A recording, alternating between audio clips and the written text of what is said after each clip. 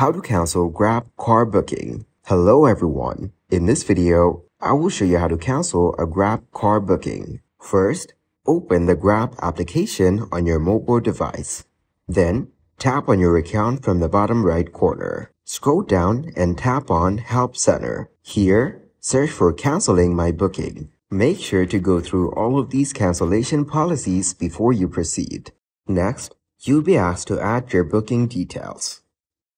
Once done, tap on the Cancel button and follow any prompts to confirm the cancellation, as there may be penalties for canceling bookings too close to the pickup time. Thank you guys for watching this video. Hope you got some value. Make sure to like the video and subscribe to the channel to get notified of new videos.